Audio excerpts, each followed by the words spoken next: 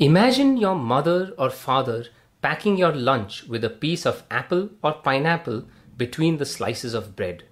You will be as shocked when you open the lunchbox as you are now after reading this. Because we are so used to things like jams, jellies, fruit juices, cheese, French fries, and so on.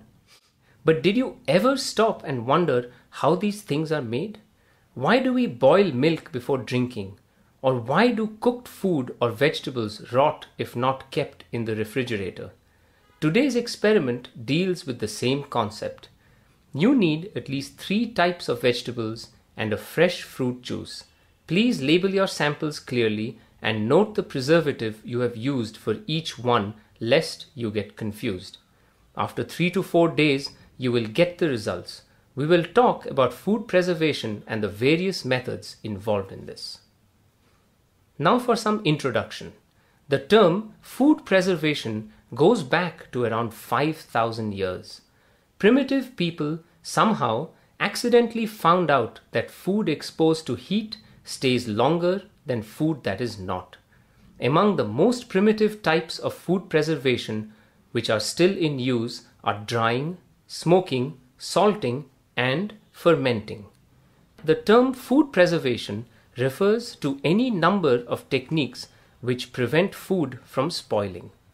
But by going scientifically, the exact definition would be food preservation is the process of treating and handling food to stop or slow down food spoilage, loss of quality, edibility, or nutritional value, and thus allow for longer food storage.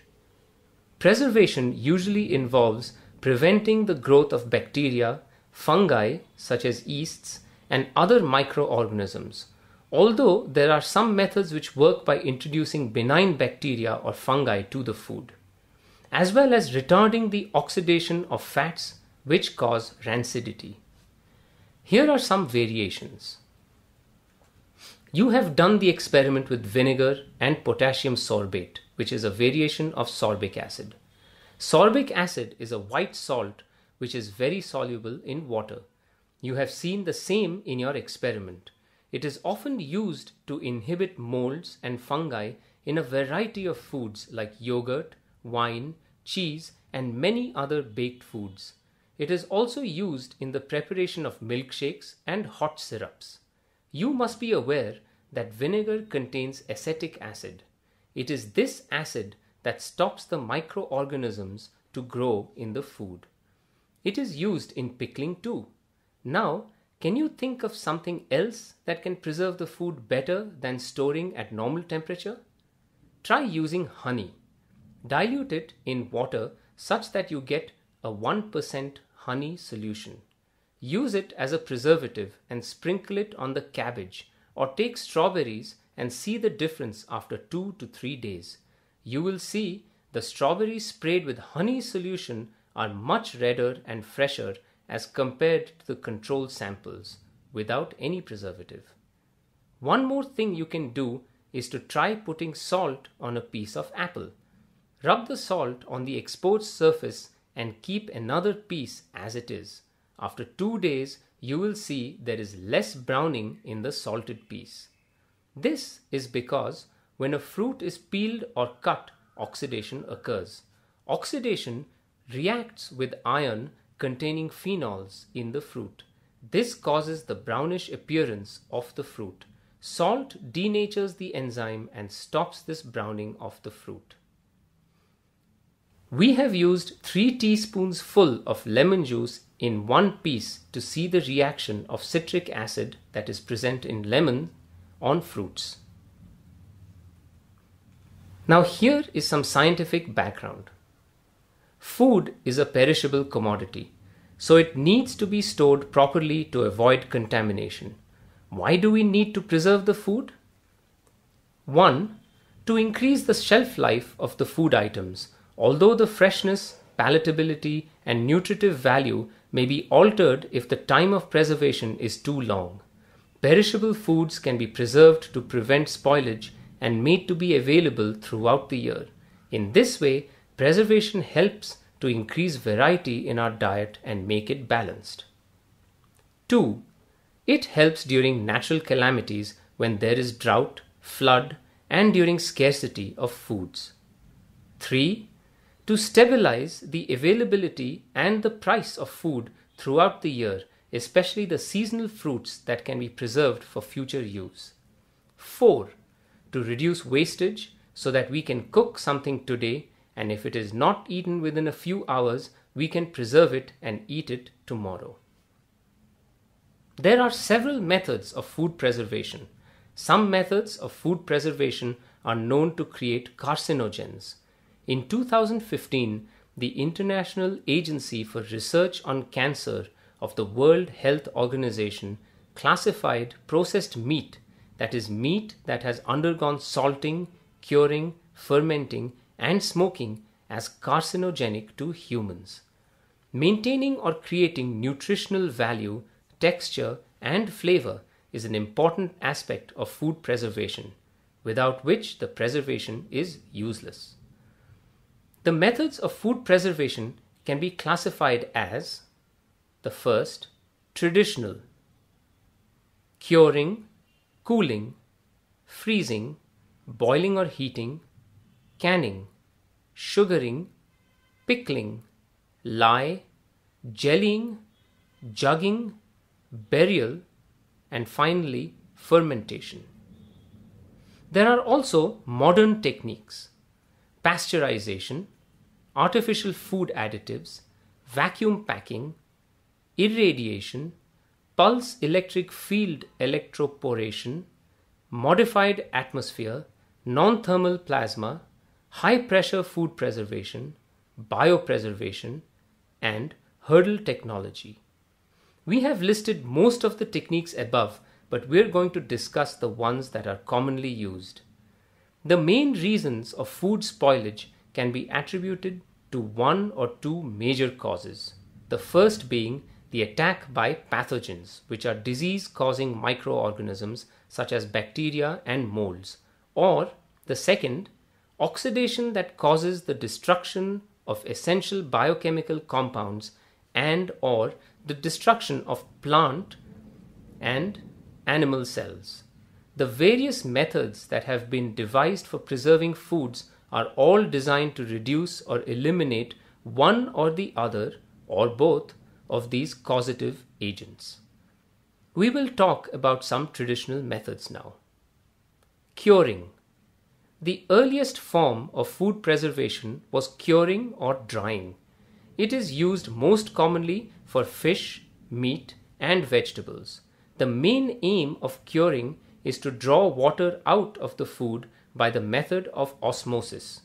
It is also done by adding the combination of salt, nitrites, nitrates, and sugar. The combination of salt, nitrates, and nitrites is the most common agent of curing, which inhibits the growth of Clostridium botulinum. By drawing the moisture out of the food, it becomes inhospitable for the microbes to grow. The most primitive method of curing is dehydration. It has been the main method of food preservation for thousands of years, though new technologies like refrigeration and synthetic supplements have started complementing it. Cooling. Cooling refers to lowering the temperature of the food so that it can be preserved for a longer time. Lower temperature inhibits or reduces the growth of microorganisms.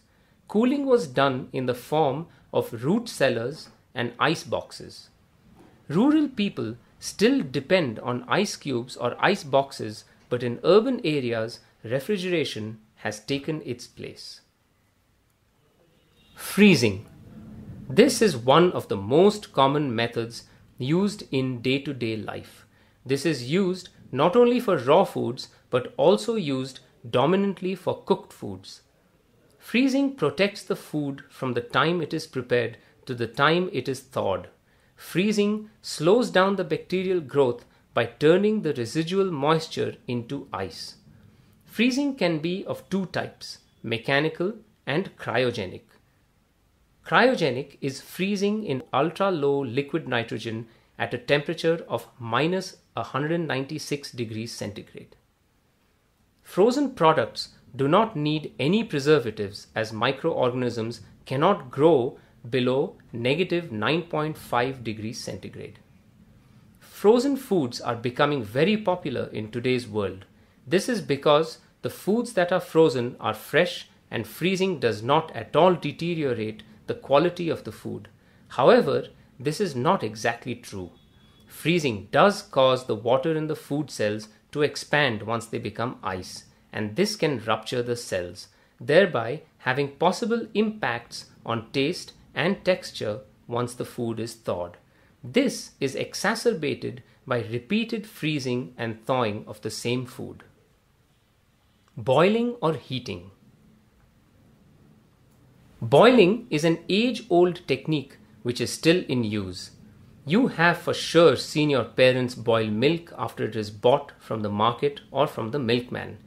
This is done to kill the bacteria present in it. Many a times, water is also boiled to make it drinkable. Water should be boiled for a minimum of 10 minutes at a temperature of 100 degrees centigrade or thereabouts, depending on the altitude. At high altitudes, where the boiling point is less than 85 degrees centigrade, the temperature may not be sufficient to eliminate all the pathogens, in which case it may need to be done in a pressurized system like a pressure cooker. Feeding bottles of infants are boiled to kill the microbes present in it. Food suitable for boiling include milk, starchy foods like rice, noodles and potatoes, eggs, meat, stocks, and soups. As a cooking method, it is very simple and suitable for large-scale cookery. It has several advantages. It is simple, cost-effective, a majority of the color and nutritive value is retained. The boiling time should be kept to a minimum, by the way. The disadvantages include loss of water-soluble minerals and vitamins. It is very time-consuming, and it also requires a lot of energy and fuel. Canning. Canning is a process wherein the food to be preserved is processed and is sealed into airtight containers. Canning provides a shelf life of 1 to 5 years. It involves cooking food and sealing it in airtight jars and then boiling the containers to kill any remaining bacteria as a process of sterilization. Fruits that have a high acid content, like strawberries, do not require any preservative for canning, but only a short boiling cycle, whereas foods like carrots require a longer boiling cycle as well as addition of some acid as a preservative. The foods that are canned have a high risk of getting decomposed if not stored properly. Most of the decomposition is easily detected as the food gives a foul smell and the container may swell up. This is potentially hazardous for health as rotting food is typically toxic. Sugaring. This process is very similar to pickling. The fruits are heated with sugar, which is made into a preservative. Sugar tends to draw water from the microbes by a process called plasmolysis. Sugar is used to preserve fruits either in the form of an antimicrobial syrup like for apples, pineapples, peaches, and apricots. It can also be used in the crystallized form wherein the food material is first cooked in sugar to the point of crystallization and then stored dry. Candied angelica or ginger are examples of this method of preservation. Jams, jellies, and preserves are also examples of where sugaring is used as the primary preservation method. Dates are an example of a fruit that is naturally so sweet that it self-preserves itself. In fact, in their native countries, dates are often de-seeded by the locals with their own mouth. These de-seeded dates are what customers prefer, but the dates are never washed or cleaned after the de-seeding. It's just that the dates are so sweet that any germs in the person's saliva that may have gotten onto the date are not able to survive. So the next time you have a de-seeded date, thank the sugar in it twice over for the benefit it gives you. Pickling. Pickling is a process wherein the shelf life of the food is increased either by anaerobic fermentation, by adding brine, or simply by dissolving it into vinegar. You have also done the same thing as a part of your experiment by adding vinegar. Pickling reduces the quality of the food preserved. This is mainly used for vegetables, meat, and fruits.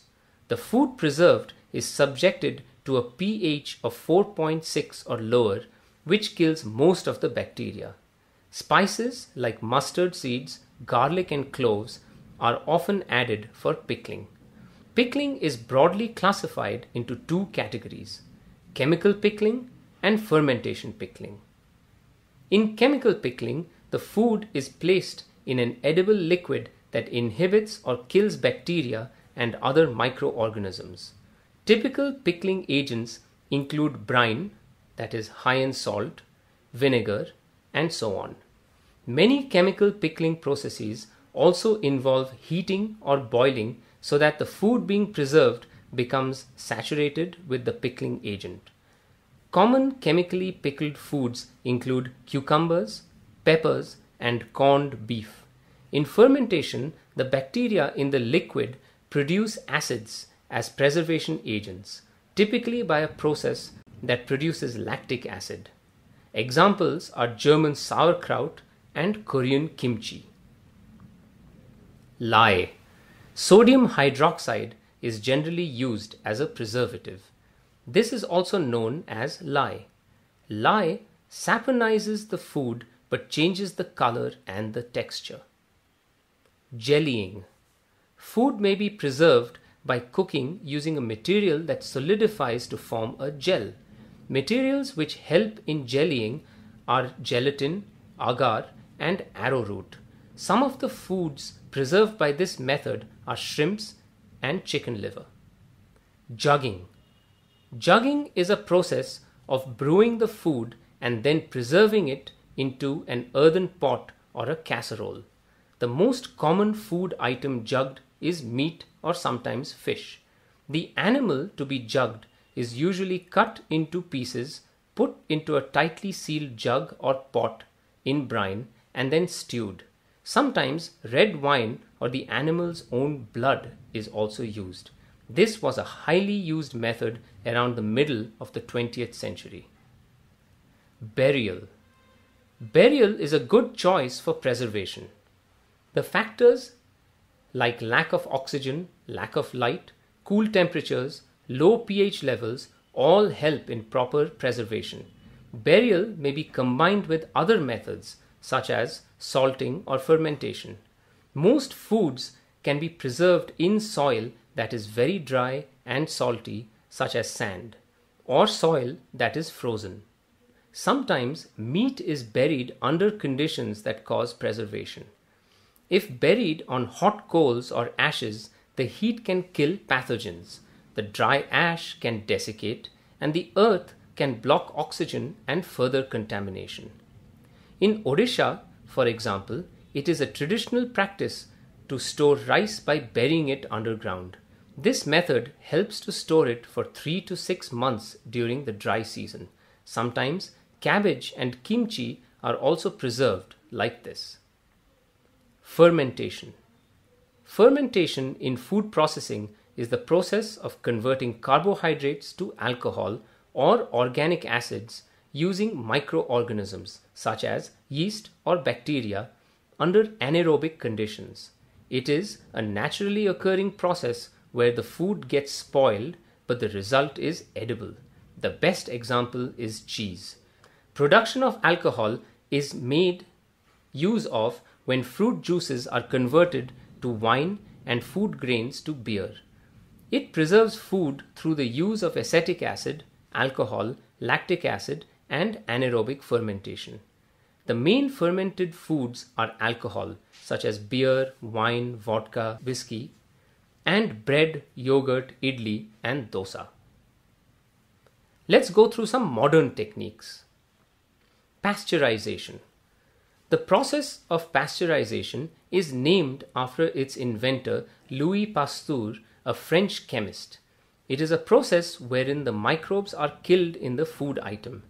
In 1864, Pasteur discovered that heating alcohols like beer and wine was enough to kill most of the bacteria that caused spoilage, preventing these beverages from turning sour. Today, this process is mainly used for dairy products. Here, the milk is first heated to 17 degrees centigrade for 15 to 30 seconds so that the microbes are killed, and then it is cooled to 10 degrees centigrade to prevent the growth of other microorganisms. The milk is then stored in cans, bottles, or packaging and stored under refrigeration. Pasteurization methods are usually standardized and are controlled by the national food agencies.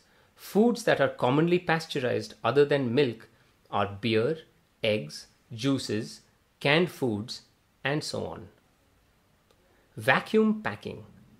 Vacuum packing is a process where the food is sealed in vacuum conditions by drawing out the air from around the food.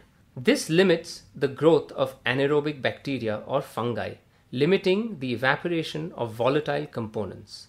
This helps to store the food for a long time. Vacuum packaging includes plastic bags, canisters, and jars. It can be done either semi-manually or completely by machines. Food commonly vacuum packed are potato chips, cereals, nuts, meat, smoked fish, and cheese. Fresh vegetables are also vacuum packed, though with a smaller shelf life. Adding preservatives, such as artificial food preservatives. A preservative is a substance which is added to food, beverages, pharmaceutical drugs, cosmetics, wood, and many other products to prevent decomposition by microbial growth or by undesirable chemical changes. Preservation can be implemented either by chemical methods or by physical methods. Sometimes both the methods are combined. Preservatives are also added in the other methods like drying, canning, freezing, fermentation, curing, jams and jellies, and a few others. The most used antimicrobial preservative is lactic acid. Its use prevents the degradation by bacteria. Another commonly used antimicrobial preservative is sorbic acid, the one you used for your experiment, and you know how it worked. Benzoic acid, nitrate, nitrites, and ascorbic acid, among others. These days, almost all the ready-to-eat foods such as chips, cheese, juices, cold drinks, pickles, jams, and jellies have preservatives. Irradiation. Irradiation of food is usually exposing the food to ionizing radiation. The three types of irradiation used are beta particles, X-rays, and gamma rays. The effects of this include killing the bacteria, molds, and pests, which in turn reduces the ripening and spoilage of the fruits. This is sometimes referred to as cold pasteurization, as it is not heated. The usefulness of irradiation in food items is still in question, since the overdose of this is hazardous to life, though there is no evidence that this is the case. Most astronauts in outer space eat food that is preserved through irradiation. Spices and other food items are sometimes irradiated. There are ever more ways of preserving food as technologies keep changing and advancing, but perhaps you have already got a good idea now about food preservation, so we will not discuss some of the other methods in use today, as they are not very popular in India. Though the methods like pulsed electric field electroporation, PEF, is widely used in Europe, Australia, and China. Potatoes are sometimes preserved through this method in India too. Here are some scientific terms. Saponize. In simple terms, it means converting fats into soaps, but scientifically it means to hydrolyze a fat with alkali to form soap and glycerol. The second term, beta rays. Beta particles are high energy, high speed electrons or positrons emitted by certain fission fragments or by certain primordial radioactive nuclei such as potassium-40. The third, gamma rays. These are penetrating and the most energetic form of electromagnetic radiation of a kind arising from the radioactive decay of atomic nuclei. They are even stronger than X-rays. Here are some prerequisites. Basic idea and knowledge of foods, how and why they rot, why this is undesirable. Second, handling of food samples without cross-contaminating. The third, making simple solutions with salts and acids. And finally, cutting and preparing fruit and vegetable samples. Here are some applications. Food preservation has become very important in our day-to-day life. People tend to look for out-of-the-season fruits and vegetables, and food preservation is the only solution. Pickles, jams, yogurts, and frozen foods are very popular these days. Though there's nothing like natural and fresh foods, adding chemical preservatives has become a part of the routine. We tend to make pickles of mango, green chilies, amla, which is Indian gooseberry, and so on, to enjoy them later. It is a very common scene in many an Indian household to prepare these. Our breakfast is incomplete without cheese, bread, or jam, all of which are made by some or the other method of preservation. In closing, food has been processed and packed since the start of man's history on earth. Meat and fish were hunted, salted, dried, or burned before eating. Herbs were dried and stored for use as medicines. Beverages were made from fruits and vegetables. The main aim of food preservation is to maintain its availability throughout the year or during natural calamities. While fresh food is always the best, the increase in population has led to an increase in demand for food.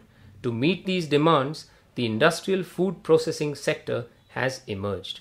Food preservation has emerged as a life savior to many.